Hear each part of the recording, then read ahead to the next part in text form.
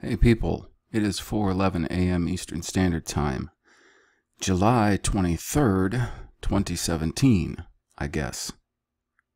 Now, before I start the continuance of the reading of They Were White and They Were Slaves by Michael Hoffman II, I would like to say, concerning anybody who might be listening, that is of the, for lack of a better term, Calvinistic bent, because I would have described myself as essentially a Calvinist for a long time, actually. I would also have said, I don't know how you can read and pay attention to what the scriptures say and not be. I don't know how you can pay attention to the characteristics of the Almighty and how he declares the end from the beginning, and his elect, and when he chose them, and not be. But I know there are plenty who still aren't. Maybe it's because they don't want to deal with the harsh clarity of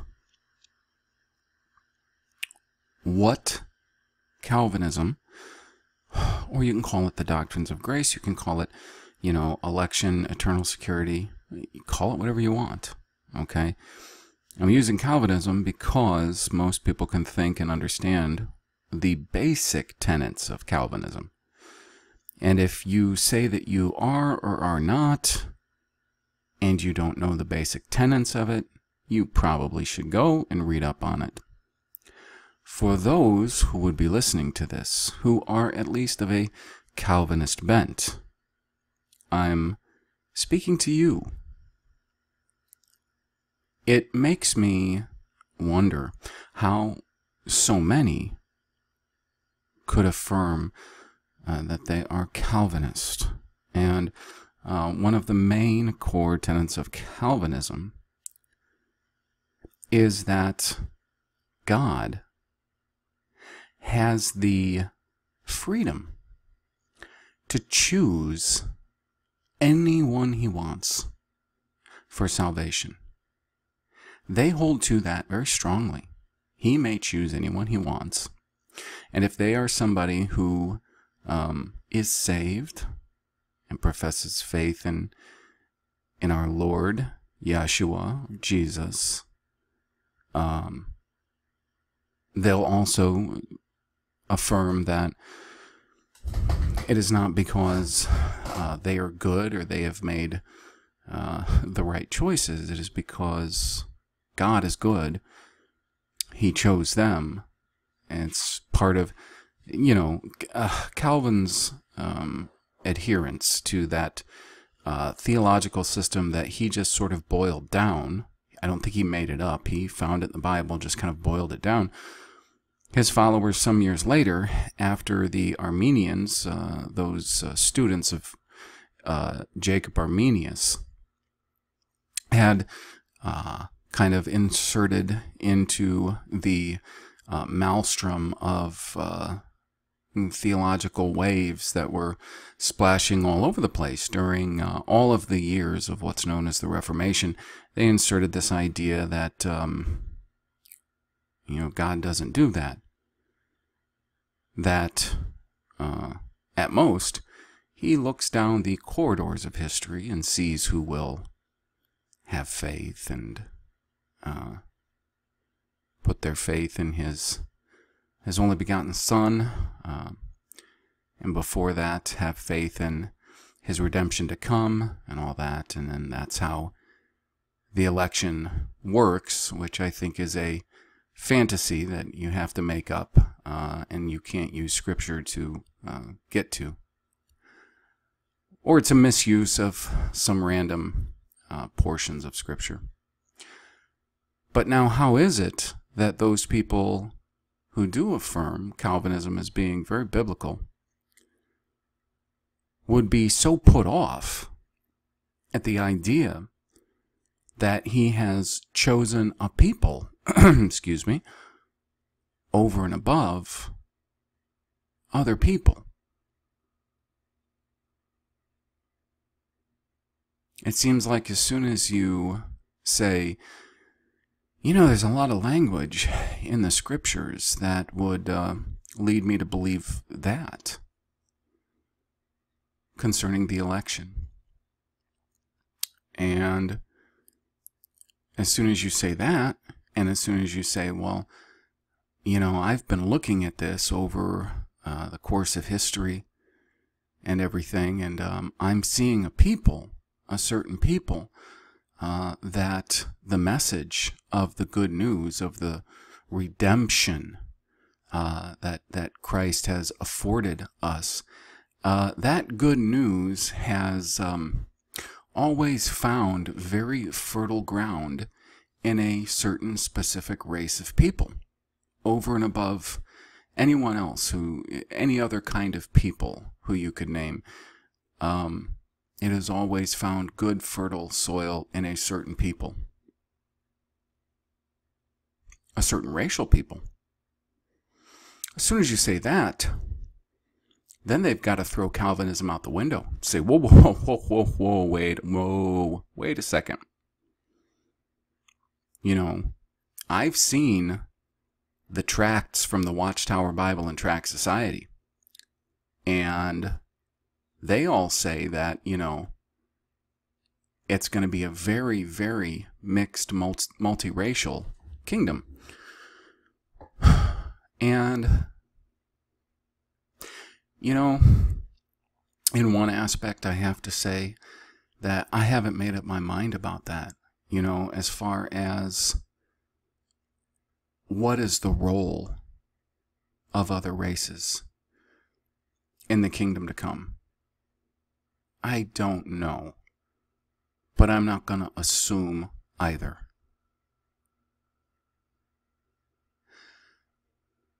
But you can't deny that if you at least go and read the Old Testament and just try to not let all of the evangelical preaching about what they believe the New Testament says influence you, but just read the Old Testament.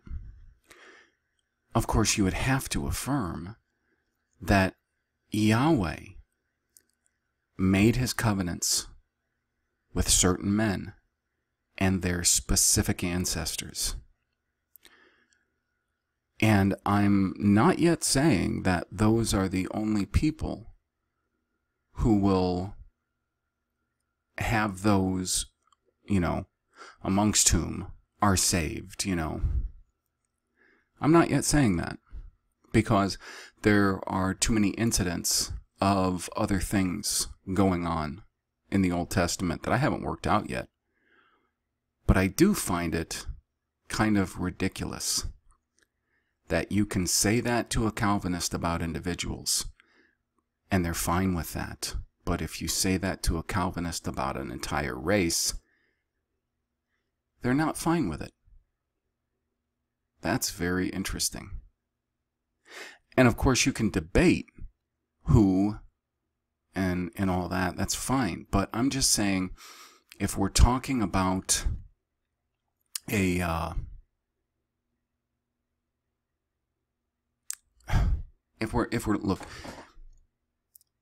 if we're just talking about this, say, in a vacuum, okay, and we don't have to apply it to the real world just yet, I think it's hypocritical if you affirm that God can pick any individual he wants based on no merits or anything else, and make them and do whatever he wants, and give them whatever place he wants in his kingdom and in eternity. But then to turn around and say, but that's not a specific race of people. Oh, it just can't be. Oh, it just can't be. Oh, he couldn't do that. He wouldn't do that. Because as soon as you say that, you have turned off your mind to the possibility of finding out something that could be quite true and that you did not know. Again, I'm going to repeat it. I'm not saying I am yet specifically of that mind.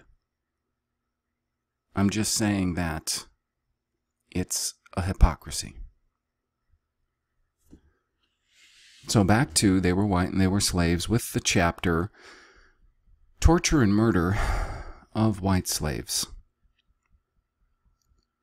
White slaves were punished with merciless whippings and beatings. The records of Middlesex County, Virginia, relate how a slave master confessed that he had most uncivilly and inhumanely beaten a white female with a great knotted whipcord, so that the poor servant is a lamentable spectacle to behold. Whippings were commonplace, as were iron collars and chains, from Eckridge, page 150. A case in the county from 1655 relates how a white slave was, quote, fastened by a lock with a chain to it, unquote, by his master, and tied up to a shop door and, quote, whipped till he was very bloody, unquote. The beating and whipping of white slaves resulted in so many being beaten to death that in 1662 the Virginia Assembly passed a law prohibiting the private burial of white slaves because such burial helped to conceal their murders and encouraged further atrocities against other white slaves. A grievously ill white slave was forced by his master to dig his own grave, since there was little likelihood that the master would obtain any more labor from him. The white slave's owner, quote, made him sick and languishing as he was, dig his own grave, in which he was laid a few days afterwards, the others being too busy to dig it, having their hands full in attending to the tobacco. From Jasper Dankertz and Peter Schluter, Journal of a Voyage to New York and a Tour of Several American Colonies, 1679 through 1680. In New England, Nicholas Weekes and his wife deliberately cut off the toes of their white slave, who subsequently died. Marmaduke Pierce in Massachusetts severely beat a white slave boy with a rod and finally beat him to death. Pierce was not punished for the murder. In 1655, in the Plymouth colony, a master named Mr. Latham starved his 14-year-old white slave boy, beat him, and left him to die outdoors in sub-zero temperatures. The dead boy's body showed the markings of repeated beatings, and his hands and his feet were frozen solid. Colonial records are full of the deaths by beating, starvation, and exposure of white slaves.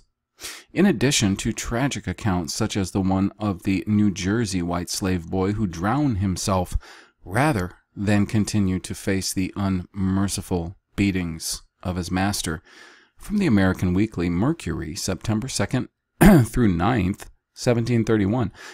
And as an aside, I gotta say,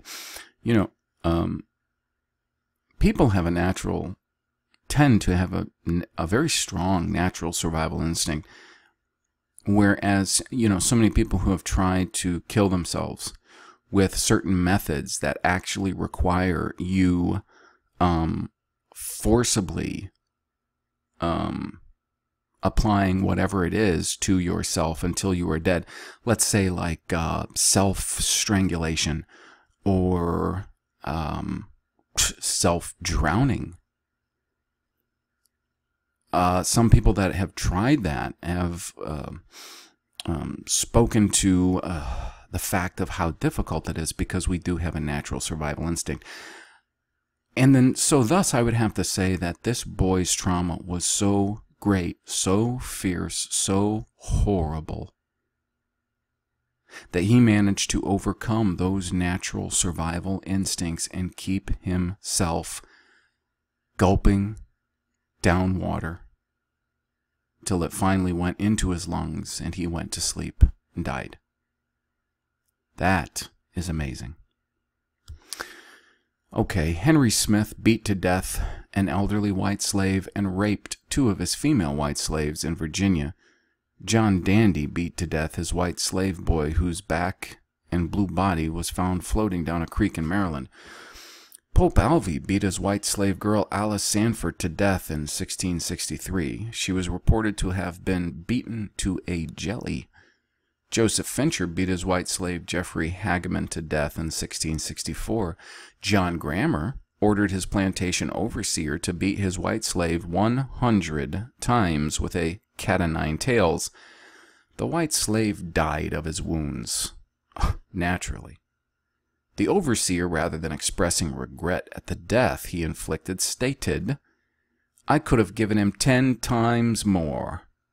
There are thousands of cases in the colonial archives of inhuman mistreatment, cruelty, beatings, and the entire litany of Uncle Tom's Cabin horrors administered to hapless white slaves. In Australia, white slave Joseph Mansbury had been whipped repeatedly to such an extent that his back appeared quite bare of flesh, and his collarbones were exposed, looking very much like 2 ivory-polished horns. It was with difficulty that we could find another place to flog him. From Tony Chandler, the overseer, suggested to me that we had better do it on the soles of his feet next time. From Robert Hughes, The Fatal Shore, page 115. Hughes describes the fate of white slaves as one of prolonged and hideous torture. One overseer in Australia, whose specialty was whipping white slaves, would say, while applying his whip on their backs, "Another half-pound, mate, off the beggar's ribs." The overseer's face and clothes were described as having the appearance of a mincemeat chopper, being covered in flesh from the victim's body. Hughes, page 115. In colonial America, in the case, the sole punishment for the murder of a white slave, explained as an accident, consisted of the master of his wife being forbidden from owning any white slaves for a period of 3 years. A white girl enslaved by a woman called Mistress Ward was whipped so badly that she died from it. On the finding of a jury that such action was, quote, unreasonable and unchristian-like, Mistress Ward was fined 300 pounds of tobacco. Yes, because of course 300 pounds of tobacco is well worth the life of a white woman. It was no easy task to secure the conviction of a master for the murder of his white servant. Convictions of masters for the murder or manslaughter of their servants were definitely the exception. In a preponderance of such trials, they were acquitted or let off lightly, often in the face of incontrovertible evidence of guilt. From Morris, page 485 and 487. In 1678, Charles Grimlin, a wealthy American colonial planter, was found guilty of murdering a female white slave he owned. He was pardoned and set free. In the same year, a white woman, quote, of low origins, killed her husband, a man of some wealth. The same judge who had pardoned Grimlin sentenced the white woman, who was probably a descendant of white slaves, to be burned alive according to the law. Nor should it be concluded that because some trials were held for those masters who murdered their white slaves, that this reflected a higher justice than that given to black slaves. In thousands of cases of homicide against poor whites, there were no trials whatsoever. Murdered white slaves were hurriedly buried by their masters so that the resulting decomposition would prohibit any inquiry into the cause of their deaths.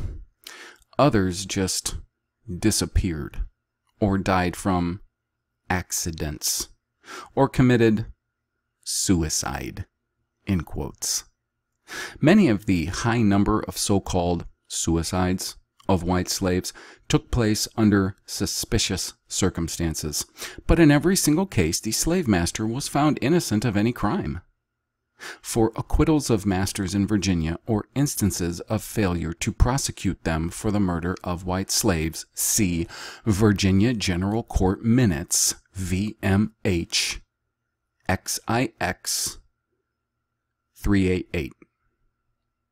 At the same time, white slaves, white servants, and poor white working men were forbidden to serve on a jury. Only whites who owned property could do so. Judges were recruited solely from the propertied class. Guess some things never change. When the few cases regarding the torture and murder of white slaves reached a court, it was not difficult to predict the outcome. A white orphan boy was kidnapped in Virginia and enslaved under the guise of teaching him a trade. The boy was able to have the Rappahannock County Court take notice of his slavery. An orphan complained on July 2, 1685, that he was held in a severe and hard servitude illegally, and that he was taken by one Major Hawkins under pretense of giving him learning. The case came before the court on August 2, but the justices decided that he must continue in the service of his present master. From Jernigan, pages 159 and 160. They possessed one right: to complain to the planter magistrates concerning excessively violent abuse. But this right, which by custom was also available to black slaves in some societies, had little or no mitigating effect on the overall nature of their treatment on the estates. From Beckles, White Servitude, page 5. For information on blacks allowed to accuse white slave masters in court and who were freed from slavery as a result of hearings before white judges, see the minutes of council of March 10, 1654 in the Lucas Manuscripts, Reel 1, F92, Bridgetown Public Library, Barbados. In some cases, white slaves were whipped by the authorities just for making a complaint to a court about their master.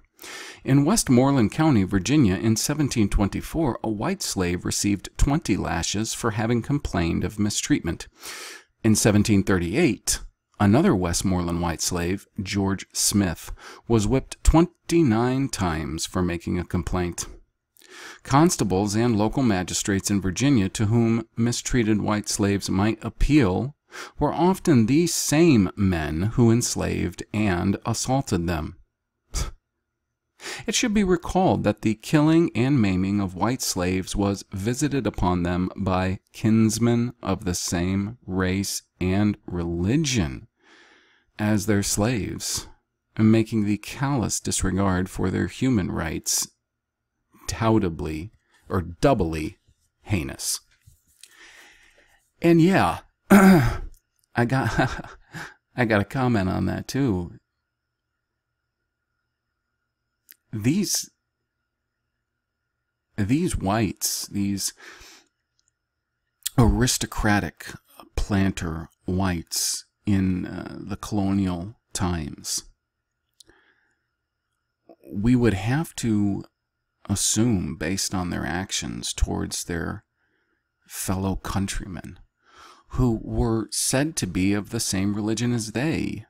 You'll remember that it just became a synonym to call a white person Christian, because where all of them came from, Europe, that's what the religions of all the countries who were part of the Holy Roman Empire were known to be.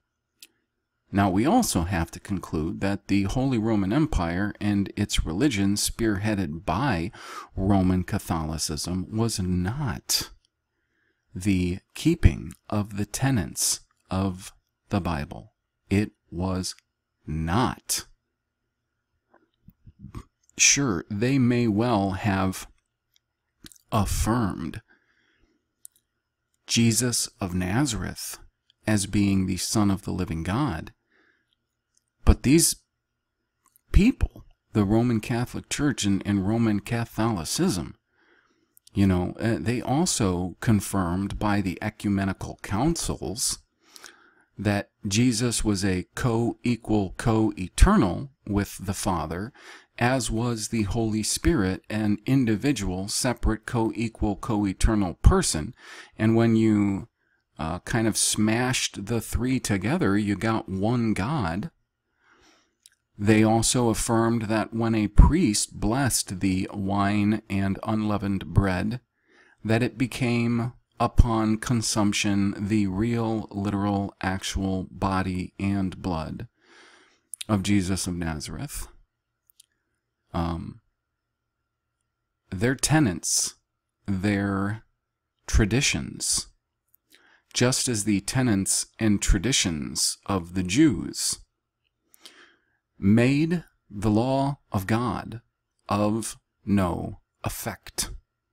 So these men who are either shanghaiing, stealing people from white countries, shipping them over to the colonies, and owning them and severely beating and murdering them, if they happen to be from the same countries and same race, the only thing that I could conclude from that information is that these men who were part of any portion of this brutal enslavement and treatment of these people were either Talmudic Jews, were either Roman Catholic simply by title, because even the Roman Catholic Church had, in its canon laws, typically, at least they provided in their canon laws frequently, lip service to treating others far better than the treatment that we see. And I'm not saying everybody adhered to it. Now, you also have to keep in mind that around the time of the Reformation, the 1500s, based on a Gregorian calendar, so about the 1500s, not only were people in various countries of Europe starting to just stand up against Rome and the papacy and say no more. You know, we're going by the Bible. We're teaching men the Bible. We're going to translate the Bible into our languages, the common man's language. We're going to get it to everybody. So not only does that movement start around then, but this is a time that even a guy like Michael Hoffman, who is to this day a Roman Catholic, he will not leave the Roman Catholic Church, which I can't figure that out for the life of me, honestly.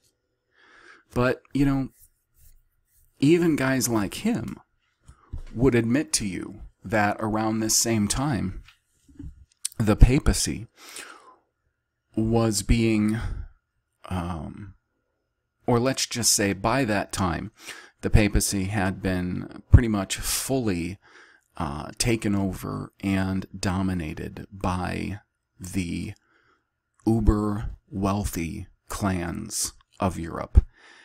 And I mean, who knows exactly what the history, what the background of these clans are? It seems to be a mystery even to this day. The specific racial, ethnic background of the families that head up those clans. You know, the clans like the Orsinis, the Breakspears, Medicis, Farnese. There's about 10, 15 uber powerful families. And they were, by that time, running the papacy. The papacy was no more, if it ever had been, about the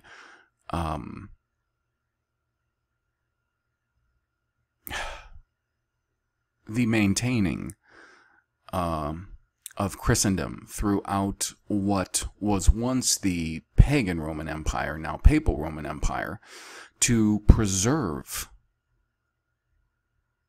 that people united under one banner. If it had at any time been led by good people or at least better people than, you know, the Orsinis, Breakspears, the Medicis, Farneses, and etc. It was definitely by that same time of the Reformation extremely altered and very much perverted, which of course was, you know, one of the things that led Martin Luther to post his 95 Thesis, because he was so disgusted with this selling of indulgences and, you know, Tetzel and all of his happy crap, that he was pushing to raise money to build St. Peter's Basilica. Either which way, these men and women who owned white slaves, I have to just appraise them as being the lowest of lowlifes. And we can see that, you know, a lot of them were, as Hoffman documented. I mean, even Quakers thought it was just fine.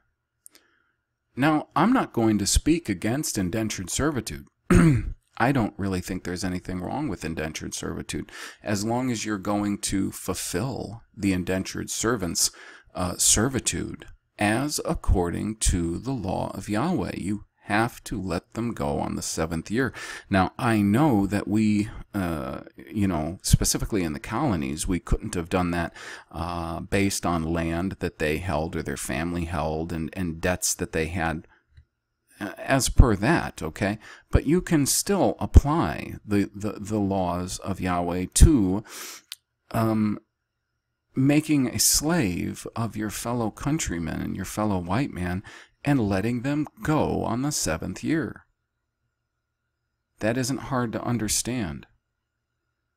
So it's just amazing the brutality that these people had against their own countrymen. And it makes me think that it would be very worthwhile for somebody to do some far deeper research on who these people were, this planter class, this aristocratic class that was owning and murdering all these white slaves in the colonies. Because, you know, thus far, when somebody decided to start looking into who owned most of the slaving ships, you know, who was doing most of the business and bringing them overseas, they found out that overwhelmingly it was Jewish merchants. So I think that it would be very profitable to find out who was involved on, you know, the other two ends, the capturing of the white slaves and the owning of the white slaves as planters in the colonies. Okay, so enough of my lip. Back to the book at the chapter Crackers, Red Legs, Rednecks, and Hillbillies. The whole apparatus of the institution of human slavery in English-speaking America, which has been searingly memorialized in the voluminous literature on Negro slavery, was first put into place in the enslavement of whites who were kidnapped in their native land, died on board ship, suffered child slavery and separation from parents, from children forever, endured fugitive slave laws, the banning of white slave meetings, and severe and extreme corporal punishment, sometimes unto death. The motivation for the cover-up of the extent of white slavery by establishment-funded and approved house scholars is obvious. To admit the true history of white slavery and record it faithfully in modern history is to furnish empirical evidence that white skin does not necessarily embody power or status, that the poor white redneck of today, who is asked to subsidize with his taxes and make sacrifices in his living wage and job prospects so that blacks may be compensated for slavery, in reality owes nobody for anything. I'm going to repeat that. The common white person today owes nobody for anything. A 1679 colonial census of whites who fled slavery to scratch out an existence as subsistence and tenant farmers shows that they had to flee the worst land where they existed in extreme poverty, forming yeoman peasant communities in the hills. It is instructive to note that this white yeomanry was mocked and scorned by both the wealthy white planter elite as well as the Negroes. Rich white plantation owners joined with the Negroes in insulting white slaves and poor white people, referring to them as, quote, poor white earth-scratching scum, unquote, or crackers, red shanks, red legs, forerunner of the redneck racial insult current nowadays, hillbillies, and Scotland Johnnies. The servants were regarded by the planters as white trash. From Eric Williams, Capitalism and Slavery, page 17. White slaves were taunted in the West Indies by blacks who would chant the ditty, "Yellow hair, speckly face, and a feet brick red," at them. From the epithet red shanks, developed into the name red legs, which has since become a term for all survivors and descendants of white slaves in the Caribbean region. Various merchants and aristocrats of the 18th and 19th centuries despised the independence of these survivors of white slavery when they encountered them in the British West Indies. The chief hallmark of the red legs has been their absolute refusal to interbreed with the Negroes and their independent subsistence lifestyle of fishing and gardening. Here is a typical 19th century description of them by an aristocrat. That lowest of all beings, the Redshanks. The latter were miserable and degraded white men who, priding themselves on their Caucasian origin, looked with contempt upon the African race. From Shepherd, page 3. A loyalist refugee from Georgia wrote in 1783, "The southern colonies are overrun with a swarm of men from the western parts of Virginia and North Carolina, distinguished by the name of crackers.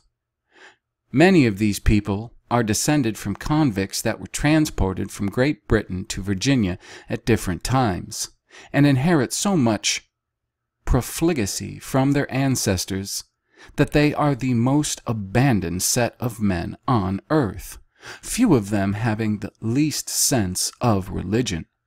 During the king's government, these crackers were very troublesome in the settlements. They also occasioned frequent disputes with the Indians." From Anthony Stokes, A View of the Constitution of the British Colonies, quoted in Eckridge, page 193. In 1654, Henry Whistler called the white slaves of Barbados rubbish, rogues, and whores. From Journal of the West India Exposition. In England, they had been referred to by Edmund Burke as a swinish multitude, by Samuel Johnson as rabble, and by Sir Josiah Child as loose, vagrant, vicious people. While the public articulation of such negative epithets against black people as nigger is regarded as a sacrilegious incitement to hate crimes, hateful terms of abuse of white people, such as redneck and cracker, are gleefully recited in newspapers and television today and express the contempt which a powerful segment of our society continues to feel toward white working and poor people. It is a travesty of historiography that out of deference to the vast political house of cards that has been built upon the myth that only blacks were merchandised in the Atlantic slave trade, historians have failed to consistently describe white chattel by the scientifically accurate term for their condition, that of slave. By avoiding this description, many academics have perpetuated the propaganda of the plutocracy which inflicted these horrors upon white humanity. Powerful colonial land companies, motivated by gigantic profits, were loath to admit truths subversive of the fictions which permitted the smooth functioning of business as usual. The label given the white laborer in bondage was crucial to a correct understanding of his condition. In the founding era of colonial America, both white and black slaves were referred to as servants.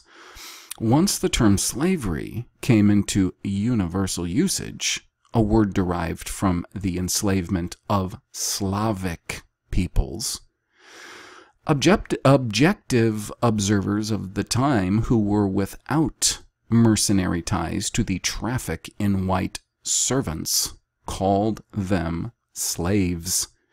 Contemporary observers described it as white slavery and referred to indentured servants as white slaves. From Beckles, page 71. Some who in England lived fine and brave, was there like horses forced to trudge and slave. Some viewed our limbs turned us around, examining like horses we were sound. Some felt our hands, others our legs and feet, and made us walk to see we were complete. Some viewed our teeth to see if they was good, and fit to chaw our hard and homely food. No shoes nor stocking had I for wear, nor hat nor cap, my hands and feet went bare. Thus dressed unto the fields I did go, among tobacco plants all day to hoe, till 12 or 1 o'clock at grinding corn, and must be up at daybreak in the morn. For I was forced to work while I could stand, or hold the hoe within my feeble hands. Forced from friends and country to go, void of all relief, sold for a slave. From the writing of White Slave, John Lawson, 1754, quoted in Vanderzee, bound over. Honored Father, O dear Father, I am sure you'll pity your distressed daughter. What we unfortunate English people suffer here is beyond the probability of you in England to conceive. Let it suffice that I am one of the unhappy number toiling day and night, and very often in the horse's drudgery, with only the comfort of hearing me called, "You bitch, you did not do half enough." Then I'm tied up and whipped to a degree that you'd not serve an animal. I have scarce anything but Indian corn and salt to eat, and that even begrudged. Nay, many Negroes are better used. After slaving, after master's pleasure, what rest we can get is to wrap ourselves up in a blanket and lay upon the ground. This is the deplorable condition your poor Betty endures. From a letter by white slave Elizabeth Spriggs in Maryland to her father John Spriggs in London, England, September 22nd, 1756. from the Public Record Office, London, England, High Court Admiralty. Okay. Now we have in bold letters, kidnapper. Originally one who stole or decoyed children or apprentices from their parents or masters to send them to the colonies, called also spiriting, but now used for all recruiting crimps for the king's troops or those of the East India Company, and agents for indenting servants for the plantations. In bold, Captain Francis Gross, Dictionary of the Vulgar Tongue, 1796. Again, in bold, kidnapper, a stealer of human beings, especially of children. Origin for exportation to the plantations of North America, 1666. And on Leathermore's advice, known also as the knicker-nicked. In form, kidnapper, 1676, Coles, 1698, B.E., 1707, J. Shirley, 1723, D. Defoe, Colonel Jacques, the term S.K., 1750, S.E.C.A., 1830. It is to be noted that kidnappers worked in gangs, witnessed D. Defoe, Colonel Jacques.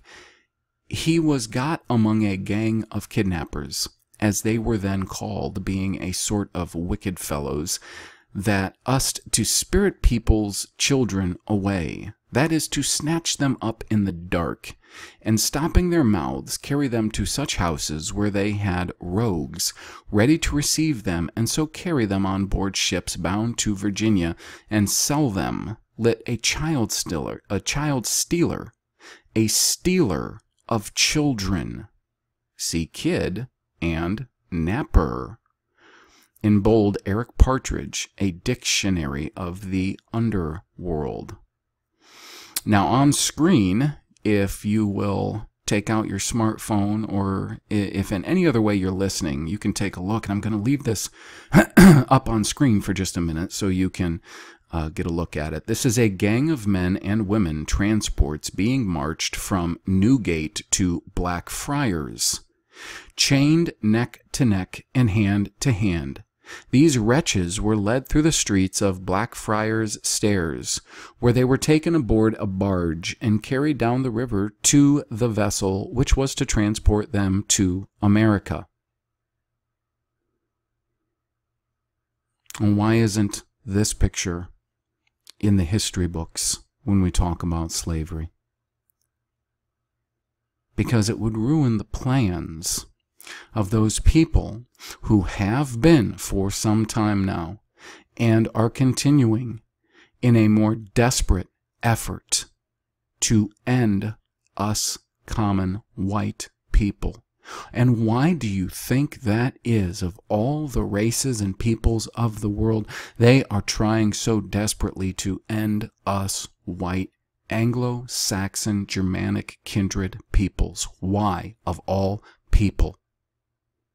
Why? Those of you who think that there's some sort of absurdity or ridiculousness to tracking the obvious history of the Israelite people up through the Black and Caspian Seas, or through their boats in the Mediterranean, up into all parts of Europe and the British Isles, in wave upon wave upon wave of migrations from the time of the Exodus up until long after the time of the Assyrian dispersion. Did they migrate and did they come to Europe? It is that very people who are the Israel of today. When you read those prophecies, if you are enticed to believe that the blacks are Israel today because of the language used concerning enslavement of Israel, consider this book for one thing. Why are they trying to destroy us as a race and a people? You better ask yourself that until you come up with the answer, because that's exactly what's going on. And if you don't believe that's what's going on, it's because you're willfully blind.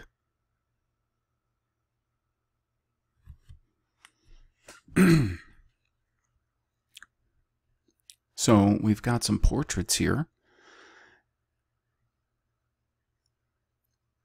And I'm not sure exactly who these people are, other than to assume that these were portraits of men who were at one time white slaves. I'm going to scroll through them somewhat slowly so that if you're listening, you can go back and you can look at the screen, see what I'm showing. Now I'll try to do this very slowly because I'm seeing, based on my mouse guide at the right hand of the screen, that there seems to be a lot more left in this PDF. Yeah, at the bottom of the page. These pictures are survivors of white slavery. See these men? Common European men. Look like me, look like you. Don't look like a Jew. Doesn't look like a black. Looks like a common white Anglo-Saxon Germanic kindred person.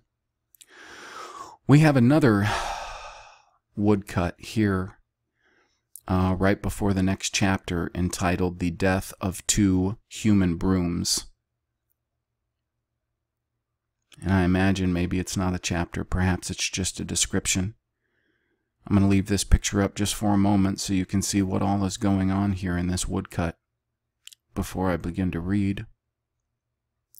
That chapter on human brooms from earlier was one of the hardest chapters for me to read. What they did to children. I imagine for all of you who listened to it, it was one of the hardest to listen to, actually.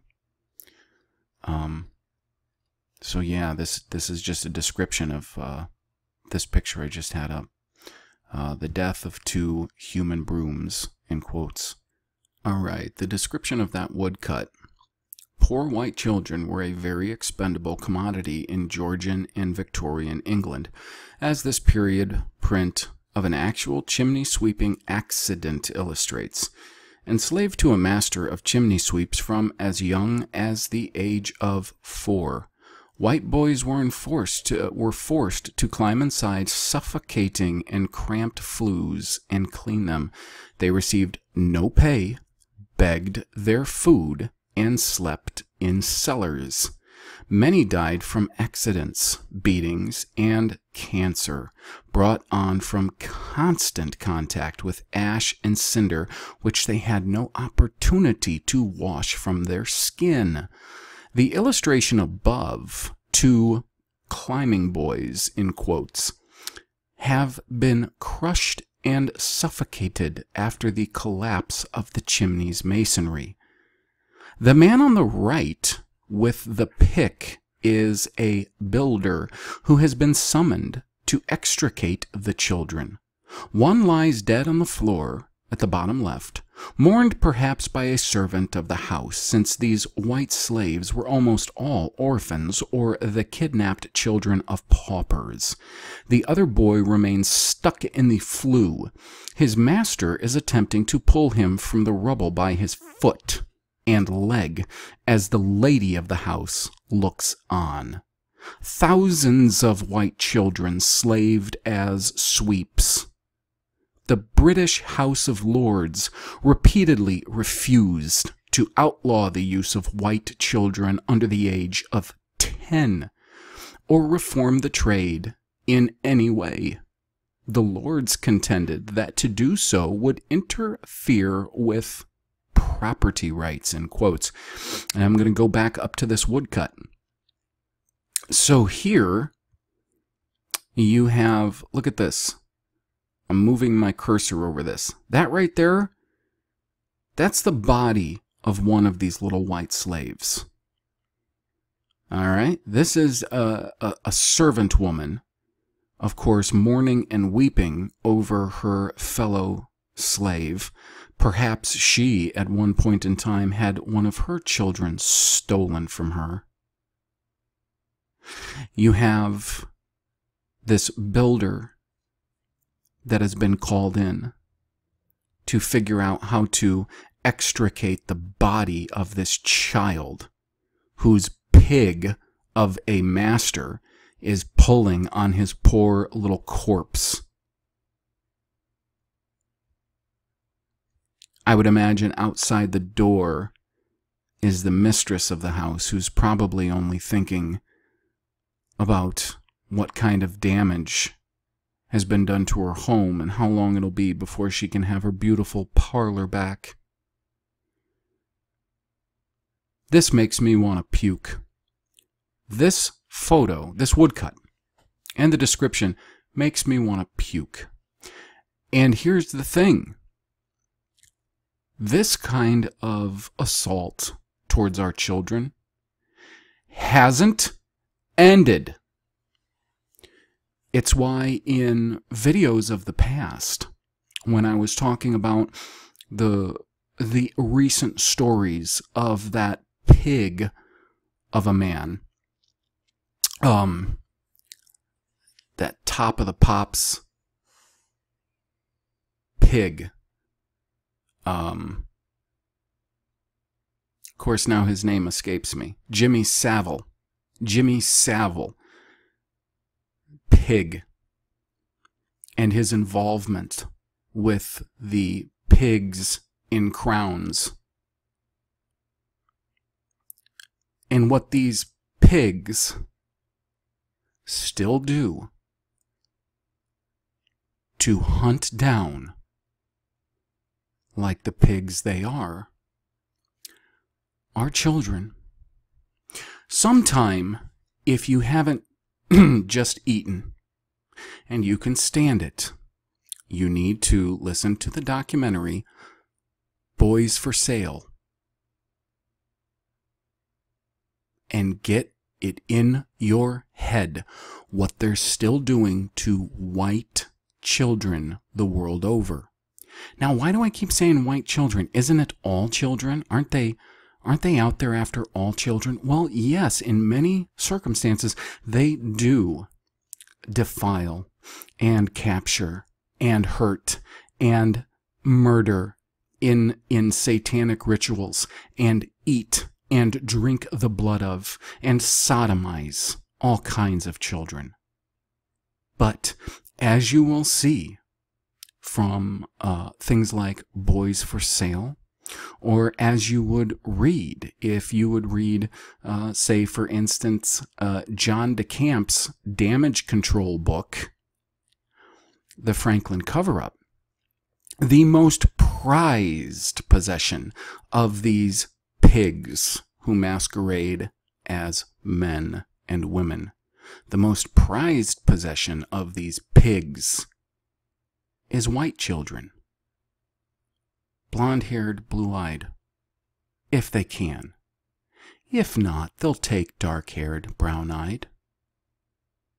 White children. That's what these pigs want. So don't you ever feel like you're being overprotective with your children. Don't you ever. You be overprotective. Because it is being protective. You be overprotective of your children, your neighbor's children, your friend's children, all children. Because those pigs are out there. Those pigs are out there. And they're looking to either make money or, in other cases, fulfill their disgusting, satanic, vile pleasures in them. And it does not matter to me what you have to do to protect your children and our children. Not a bit. You do what you have to do. You do what you have to do. But watch over them. Protect them. Pray for them. Because our Heavenly Father can keep better watch over them than we can. And our Redeemer, Yahshua, loves children. Woe to him, woe to you pigs that harm these little children. It would be better for someone to tie a millstone to your neck and throw you in the sea, in the deepest part of the sea, than what it's going to be like after you awaken from your sleep of death, to find that you now stand before the Holy One of Israel, and he has judgment for you. It would be better if you're a harmer, a capturer, a toucher, a defiler of children. Do yourself a favor. Tie the millstone around your own neck and cast it into the sea. If you're not going to turn from what you're doing right now, do yourself a favor and end your life before you have to stand before the Holy One of Israel and account for what you've done to the children he loves. So I hope that message will find fertile ground. Now the next photo, and this is a photo, it's not a woodcut.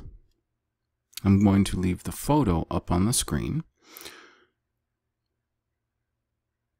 It's 3 young children, white children, girls.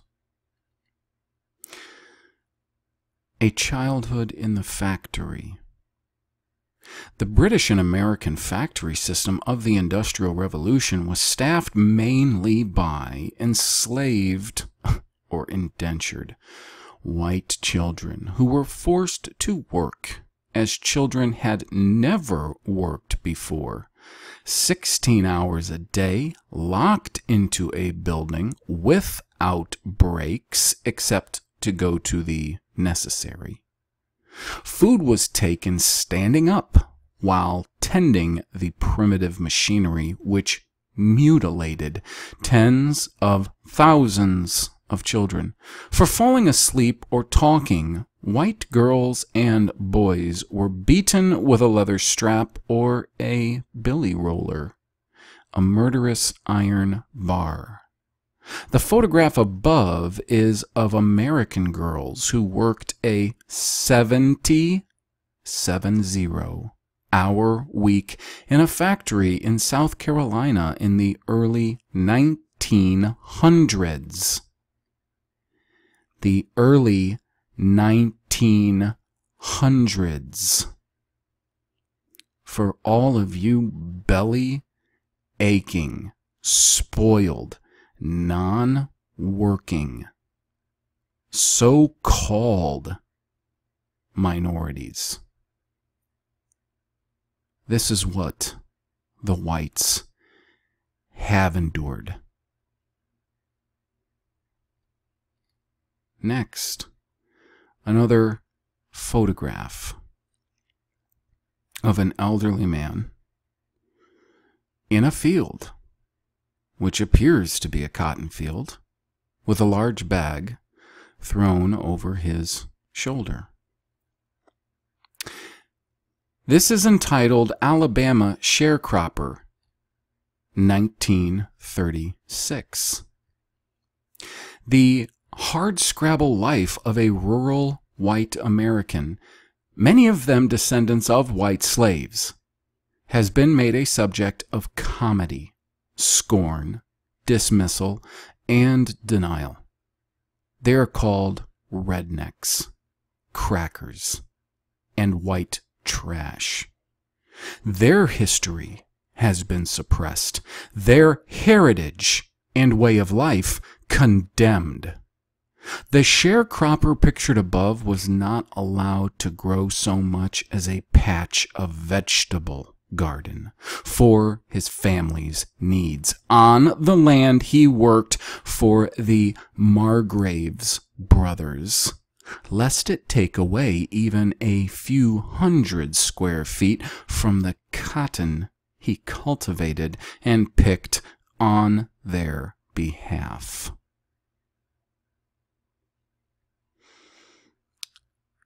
And now, the end notes. 1.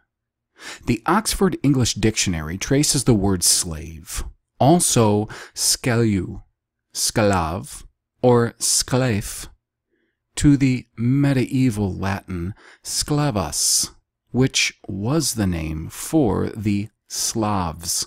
The German philologists, Grimm, trace this word for the Slavic peoples and chattel enslavement to the late Greek, medieval Latin, and German sources in their Deutsches Wörterbuch under the heading Sklav. In early Britain, another white nationality bore the same eponymous stigma. The West Saxon word for slave was Wylisk, from the Old English Hwel, which was also the name for the Celtic or Welsh race, but by the 9th century had the distinct meaning in Britain of slave.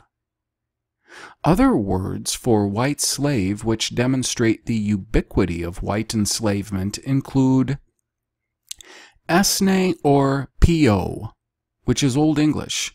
Thrall is an anglicized word taken from Scandinavian sources. In Middle English, thrall, and in Old English, prael, from the Old Norse prael.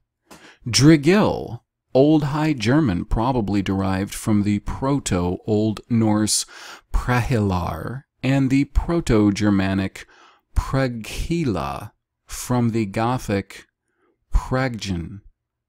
Ambut, Old Swedish. Ambacus, Celt. Anopogeher, Old Danish.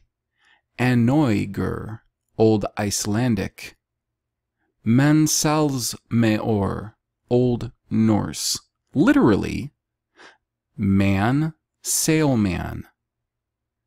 Lasir or Essir and Rab are the Russian words for slave. The English word robot is derived from the Russian word for work, robota, the labor of a slave, from Helly, page 711, which says much about the legacy of white slavery in Russia. The Muslims called white slaves by the Arabic version of the word Slav, Sakaliba. 2. One remarkable former member of the poor white trash of the South who exhibited a lifelong solidarity with his own kind was the phenomenally I'm reading so many odd words. I have to pronounce them by syllable. So, okay, he was the phenomenally successful Andrew Johnson, military governor of Tennessee, U.S. Senator, Vice President, and 17th President of the United States. A prevailing myth has it that Lincoln was assassinated because hidden powers knew he would be lenient to the South during Reconstruction. This view is exploded when one studies the background and views of his successor to the presidency, who was everything to the defeated Southern people, though not to their planter-dominated Confederate leadership, who he generally despised, that the myth-makers claim Lincoln would have been. President Johnson was impeached mainly through the partisan efforts of politicians such as Representative Thaddeus Stevens and Senator Charles Sumner, precisely because Johnson refused to cooperate in the collective Reconstruction punishment of poor white people in the South. And sometime I really need to read on the Reconstruction and what a brutal, savage crime it was to the whites of the South. Andrew Johnson was born in Raleigh, North Carolina, where at the age of 10 he was apprenticed to the Selby tailor shop and ordered to work 12 hours a day until he was 21 years of age. Andrew could hardly miss feeling the striking contrast between himself and the white elite. The aristocrat's contempt was scarcely hidden. When Andrew and his cousins once ran across the path between the house of John Devereux and that of his son, Devereux sent his coachman to whip the boys back to their shanty. The whip was habitually used on those the Devereux called poor white trash, from Hans L. Trefus, Andrew Johnson, a biography, page 21. After enduring nearly 6 years of apprenticeship, Johnson fled Raleigh. A $10 reward was posted for his capture. By law, no other employer in North Carolina was allowed to give him work. As long as he remained in North Carolina, he was subject to arrest and in danger of capture. Johnson fled to Tennessee, where he went into business for himself and eventually became a leader of men. Johnson has been described as having, quote, strongly held predilections for the white laboring classes and deepest prejudice against the blacks, from Trefus, page 223. As military governor of Tennessee during the war, Johnson protected the white poor, from Trefus, pages 164 through 165. Well, gosh, I suppose somebody had to, right? Johnson was a staunch Unionist, strictly devoted to preserving the country as one nation. Lincoln selected him as vice president in 1864 because Johnson was a border state Southerner and constituency which was Lincoln's crucial power base and one he sought to fortify with Johnson, never expecting the latter would ever be anything more than a figurehead. That Lincoln and Johnson held very different views on racial matters was evident when Lincoln introduced Johnson to a black leader at the inauguration. Frederick Douglass recalled that when Lincoln pointed him out to Johnson prior to the ceremonies, the vice president responded at first with a bitter expression of contempt. Douglass concluded right then and there that the Tennessean was no friend of the black race, from Trefus, page 190. Perhaps Johnson had read Douglass's book, Life and Times, which denounced the poor white people of Maryland as being, quote, of the lowest order, from Douglass, page 27. As president, Johnson ordered the removal of Negro troops from East Tennessee and Mississippi. He also reanimated white Southern resistance and fatally undermined efforts to integrate the Negro freedmen into society. According to the Cincinnati Enquirer, Johnson wrote to Governor Thomas C. Fletcher of Missouri, "This is a country for white men, and by God, as long as I am president, it shall be a government for white men."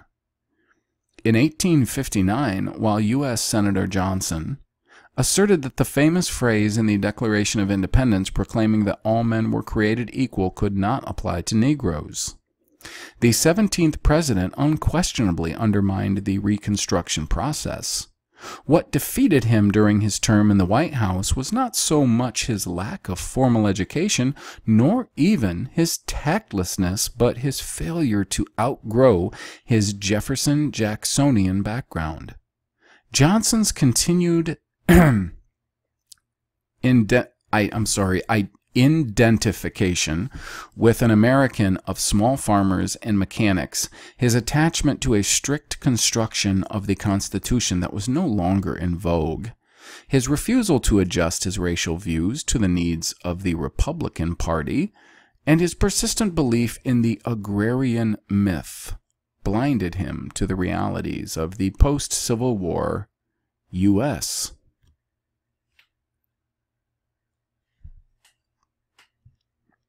Well, before I continue reading, I would have to comment that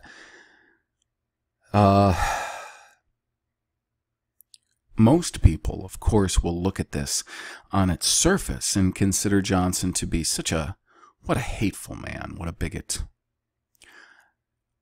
I think that Johnson, going through what he did in his childhood and young adulthood, understood that the poor white class of this country, who were more enslaved, more brutalized, and more murdered than any black, and seeing the fact that Negro slaves were often readily employed and very willing to kill and subdue and put down the rebellions of these poor white slaves, he knew somebody had to be a voice of protection for these people. And when you consider, furthermore, the atrocities against the common white class in the South during this Reconstruction, which was one of the greatest crimes in the United States against its own people, at least at that period of time.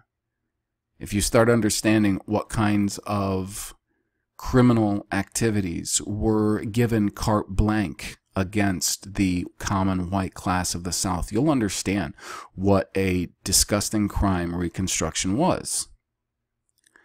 So the thing is, I think it would be remiss for anyone to chalk Johnson up as just some kind of ignorant bigot. Johnson it may be that Johnson's greatest weakness was the fact that he did not understand the deep, deep complexities of the ruling class, their power, their money, and what they wanted accomplished with the Civil War and Reconstruction.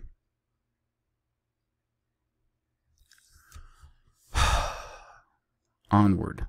Considering the effect of his policies upon the South, he had achieved, at least in the long run, what he wanted: the continued existence of viable Southern state governments within the Union and the maintenance of white supremacy. From Trefus, page 225, 233, 236, 119, 378, 379, 352. Obviously, this Trefus was not a fan of Johnson. You can tell just by the dialogue. Vocabulary he uses, the connotations he uses towards Johnson, that Trefus was not a fan of Johnson, it would seem. President Johnson vetoed the Civil Rights Bill of 1866 to protest the Convention of Colored Men met in Washington and chose a delegation to take their grievances directly to the president. Both Frederick Douglass and his son Lewis were members of the delegation.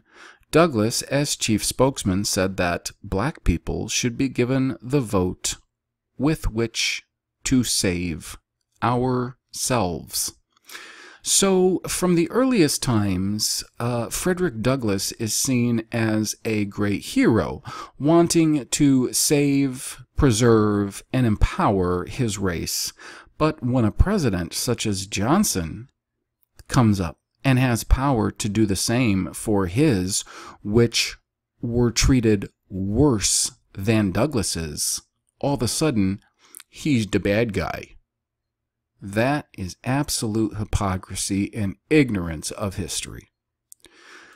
Johnson, once an indentured servant learning the craft of tailoring with repressed anger, declared, moving very near to Mr. Douglass, that poor whites and blacks had always been bitter enemies, and if they were thrown together at the ballot box, a race war would ensue.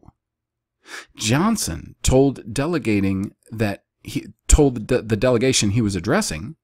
That's what he told the delegation he was addressing, from William S. McFeely, Frederick Douglass, pages 247 and 248.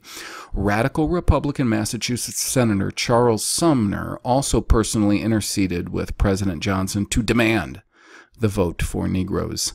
After meeting with Johnson, Sumner wrote much that he said was painful from its prejudice and perversity.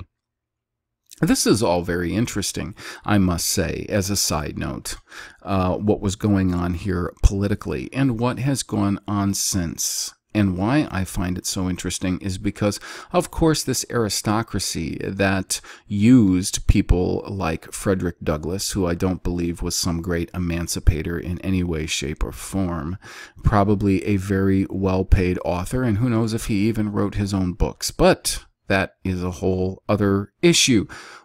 What I'm saying is that, of course, popular history would probably try to, and has, written men like Douglass as great folk heroes and men like Johnson as great savages. When it comes right down to it, Johnson knew probably as well as anybody did who had a good bead on the way things were for his people, the poor white Anglo-Saxon and Germanic kindred people, that were they to give the vote to the Negro, that these classes knew and still know how easily manipulatable, first off, that the Negroes were, and secondly, how willing they were to brutalize the poor white class.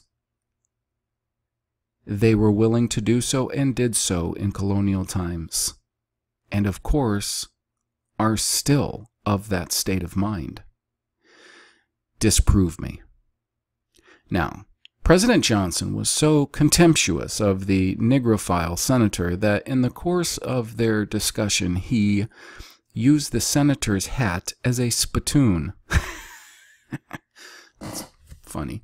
He was determined to frustrate congressional Reconstruction and to protect Southern whites from what he considered the horrors of full racial equality. The man who succeeded Lincoln, New York Times, July 29th, 1989.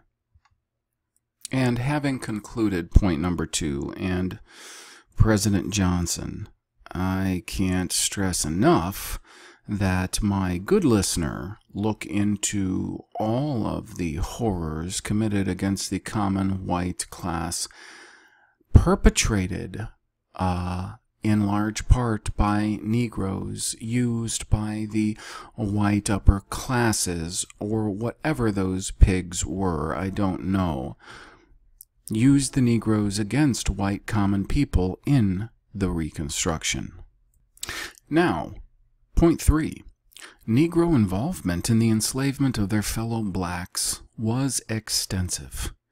In Africa, down to the 1930s, the various tribes continued to raid one another to capture slaves both for domestic use and to sell to outsiders.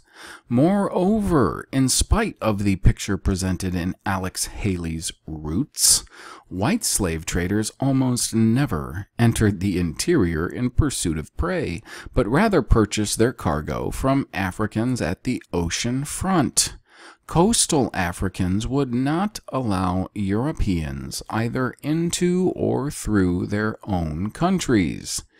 Before the appearance of the Suzanne Myers and Igor Kapitov and Milescu volumes, Slavery in Africa, Anthropological and Historical Perspectives, some scholars claimed that slavery in Africa was a response to the international slave trade, but it is now obvious that black slavery was an old domestic institution that was adapted for supplying the international market when it developed.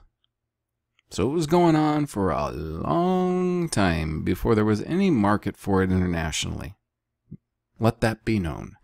That's from Helly, page 22 and 24. Point 4.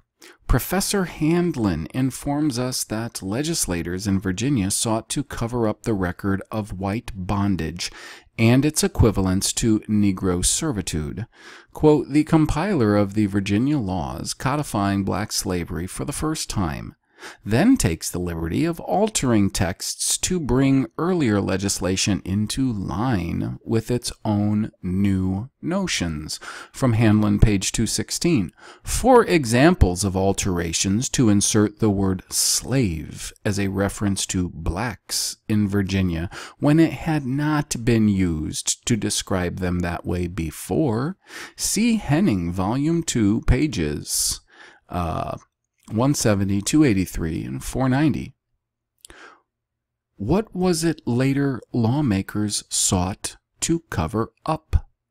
The fact that the white ruling class of colonial America had cast their own white people into the same condition as the blacks, or even worse. Richard Ligon's eyewitness report of a white slave revolt in Barbados in 1649 has been regularly referred to down through the years by at least a dozen later historians, including Poyer, Oldmixon, and Schomburg, as a rebellion of Negro slaves. In their cases, this does not seem to have been a matter of deliberate falsification, but rather a complete inability to conceive of whites as slaves. Ligon had written that the rebels in question had not been able to, quote, endure such slavery, quote, any longer, and the later historians automatically assumed that this had to have been a reference to Negroes. It is this persistent cognition by categorical preconception that renders much of what passes for colonial historiography in our era inaccurate and misleading. Point 5. Old English law did have something of a white slave code, based on the concept of villanage, from which we derive the words villain and villainy, with their now pejorative connotations. With the emergence of the English common law, 1175 through 1225, came the rise of the writ of novel disseisin, which dealt with who was qualified to contest land evictions. The aristocrats who drafted the writ established a category of juridical unfreedom known as villain tenure, which could defeat any English peasant's claim to land, no matter how long his family had held it. I got to interject here. This may or may not be a more important note to refer back to in the future. I don't know. But so many historians that look at the paths of the tribes of Israel from their expulsion of the land of Canaan by Yahweh in the 700s, I think it was, BC, to different countries in Europe, the different peoples of Europe. So many of them have kept identifying again and again England as Ephraim. Now, Ephraim's standard was that of a bull. Dan, they, as it's clearly seen, were all over Europe for a heck of a long time. Even Deborah in the book of Judges refers to Dan staying in their ships during times of battle. Dan, which is pointed out by some relatively honest historians, archaeologists, or journalists, like, for example, Simcha Yakubovich, who pointed out that a culture of people called the Danoi were present in Greece many, many hundreds of years BC. And when I say many, I should say like 1.5 millennia BC. I mean a long, long time before Israel's general expulsion from the land of Canaan by Yahweh, using the Assyrians to do so. Now, what I'm getting to is, with Dan being one of the earliest tribes to be sailing all around and settling all kinds of areas of the Mediterranean and areas of Europe, when you consider the fact that in the book of Revelation, when the tribes of Israel are sealed, there are two tribes absent from this sealing. One is Dan, one is Ephraim. When I look at all of the crimes and oppression towards the Israelite people down through the years, there are two peoples that qualify as the most oppressing towards them, other than Jews, but they wouldn't be counted in those 12 tribes because Jews don't have any relation to Judah, the tribe, nor Abraham, Isaac, and Jacob. The two tribes who are actual Israelite tribes that are left out of that listing are Dan, whose standard is the eagle, and Ephraim, whose standard is the bull. Rome's standard was the eagle. England's standard was the bull. It's just a side note. I'm not saying that that is going to lead to anything or not. It's just a thought. Continuing. At first, vilain denoted a white peasant, from the French Carolingian word villani. A general description for a peasant depended upon a lord, and the sense of evil that was attached to the word was largely a construct of the rich, who would naturally want their world order to be seen as good, and therefore any white kinsman enslaved was seen as justly deserving of such treatment, and hence had to have been bad, evil, a villain.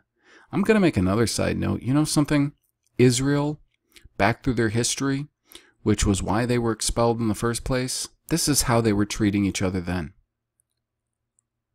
And I am very, very excited about the end of this.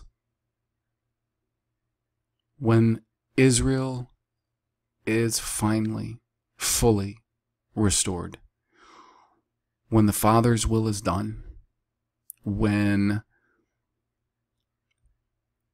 the time of the nations is full, come into its fullness and complete, when there will be no more of these crimes, one man against another. And I don't just mean white men.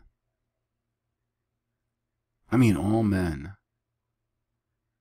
No more crimes, one man against another. It was as important for the English nobility to make this claim about English slave villeins as it was for American colonial merchants to label the whites as enslaved as criminals and traitors, or the common parlance found in original documents of the period as rubbish and dung. The Oxford Dictionary gives the following definition of villainy. Quote, the condition or state of a villain, bondage, servitude, hence base or ignoble condition. From the compact edition of the Oxford English Dictionary, page 3631. That's a light read. In other words, the connection between villainy and evil first came about from a premeditated association between the condition of being a slave and the state of being an evil person. Who is it that would benefit from stigmatizing white slaves as evil beings? Who but the slave-holding aristocracy, who could then justify any crime they committed against these villains? Much of the common understanding of the land swindles perpetuated against the English villain class is derived from the legal treatise De Legibus et Consuetudinibus Denibus Anglais, commonly known as Bracton, after Sir Henry de Bracton. Funny, it's all in Latin. The Bracton Code equates the English villein with the Roman servus or slave. The Bracton Code denies all rights to the villein by placing him in the same category as the Roman servus. Villenage was considered a hereditary condition, neither of duke, earl, or lord by ancestry, but villain people. Bradshaw, St. Westburg, 1513. Thou art of villain blood on thy father's side. Caxton, 1483. This propaganda labeling of enslaved whites may be better understood if we examine the original meaning and the subsequent connotations associated with the use of another name, that of churl. We become someone a churl today who is badly bred or ill-mannered. We call someone a churl. I guess, I don't. Yet, according to the Random House Dictionary of the English Language, originally a churl was an English freeman of the lowest rank, the poorest white who was not a slave. It is no coincidence that the names for white slaves and white poor came to be linked with evil and bad breeding as part of a self-serving process of application manufactured by their rulers.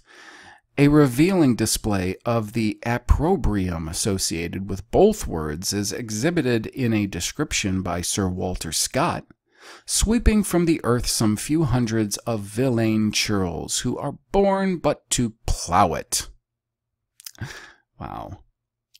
Okay, so we get into, I'll go to point 6.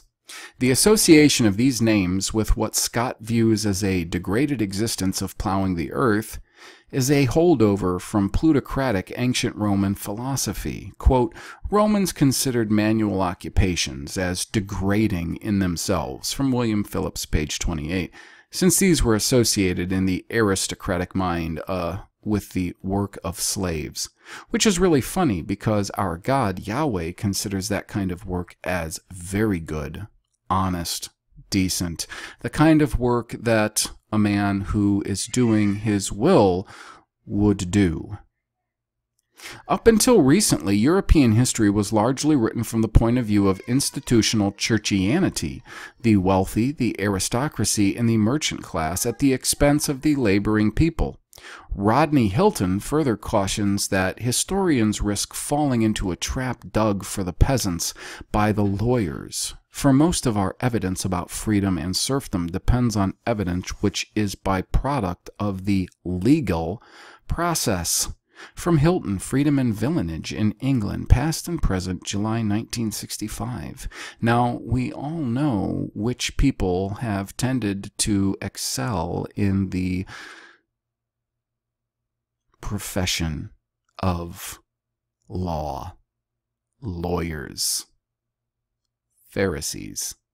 The creation of an exculpatory nomenclature rigged to justify the depredations of the ruling class against the white poor by establishing an intrinsic relationship between being poor and being evil is a masterstroke of propaganda. It leads to the internalization of these negative images in the minds of the white poor themselves.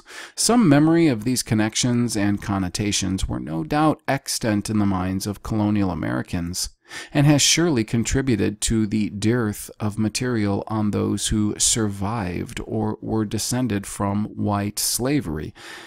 Indentured servitude gave ordinary whites of the American Revolution generation galling experience of a variety of social oppressions. From Roediger, page 30. The widespread hatred of the appellation servant and the refusal to be called by most Americans, however lowly their station, has been noted by many observers and usually ascribed to the heady Republican sentiments of the newly independent nation. As late as 1839, the English writer Francis Trollope remarked, "It is more than petty treason to the Republic to call a free citizen a servant," from Domestic Manners of the Americans. It has been noted that servant was the word for slave in early colonial America. The lawyer John Bristed observed that the perceived linkage between the status of slave and servant was widespread even among whites in 19th century America. Bristed commented on the tendency of U.S. citizens towards confounding the term servant with that of slave. There was good reason for such confounding, dating from the early impression of colonial usages of slave and servant right through Noah Webster's inconsistent distinctions between the two terms in his dictionary of 1828, and that from Roediger, page 47. Given the extent of white slavery in America, which had been largely disguised under the subterfuge of the phrase servant, it is not unreasonable to attribute white working-class sensitivity associated with the use of this word to anger stemming from their memory of enslavement. In Britain and Europe, under the laws of villenage, survivors and descendants of white slavery were susceptible to discrimination before the law and even re-enslavement. The former white slaves, now serfs, might gradually shift into another legal category over several generations, or the taint of servility might lose much of its practical meaning as they become de facto independent. But the descendants of white slaves were for centuries considered unfree in a way that other people in equally dependent economic positions were not. From Karras, page 36. This stigma was based not only in law but in racial terms. The culture of the medieval slaveholders created an image of white slaves that set them apart, their whole moral character tainted by the fact of enslavement, if not by slave ancestry. From Karras, pages 15 and 16. This taint, which the ruling class cleverly asserted was the result of some hereditary defect among white slaves, has been applied to many nations of white peoples, from the Slays to the Irish, Welsh, and Scottish. The defect attached to white slave blood by their rulers served as an effective device for 1. Keeping descendants of white slaves from seeking redress for past wrongs, 2. Being ashamed to identify their heritage and background in the form of written memorialization, and 3. Serving as a neat propaganda justification for the continuing privileges and governance of the aristocracy. This pattern is occasionally overturned when we examine unfiltered folk literature or music. For example, in such 13th century Icelandic folk sagas as the Frostbróðra and the Laxdóla, white slaves are portrayed as fair and Nordic in general appearance, and possessed of great personal courage and honor. I'm going to save point 6 to next time. I know I've already gone an hour 43. Going to be kind of a long video, but there was a lot of material to cover.